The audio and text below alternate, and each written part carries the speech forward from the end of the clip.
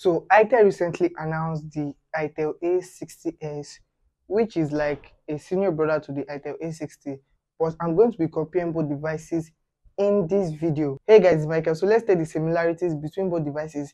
First off, both of them have the same micro USB ports, the same 5000 milliamp battery, the same 720p water drop notch, 6.6-inch LCD display, the same 4G connectivity, the same Unisoc processor, and the same Android 12 Go edition version. But let's take the major differences, which they are two. Firstly, the price and the storage. First off, the iTel A60 that was released 3 months ago cost 48,900 naira for the base model, which we are going to talk about later, while the iTel A60s, which was recently released, cost 58,700 naira. So basically, what are the major differences? First off, the RAM, which is 4 gig on the iTel A60s, while 2 gig on the iTel A60. And the storage for the iTel A60s is 128 gigabyte of storage. But I recently found out this morning that it also has a 64 gigabyte version,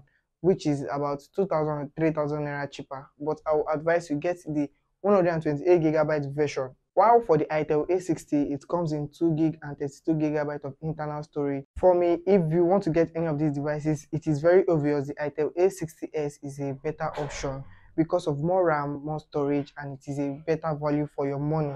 Because those apps that are allowed on the iTel A60, which is a regular one, will work better because of more RAM on the iTel A60s.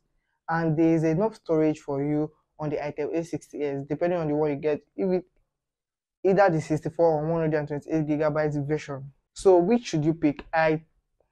Which should you pick? I will tell you that you should get the iTel A60s. Even though you are going to do easy buy for any of them, you should pick the iTel A60s because it is a more better value for your money. Hope you guys enjoyed today's video. If you did, kindly hit on the subscribe button below, like, comment, share, and I'll see you on my next video.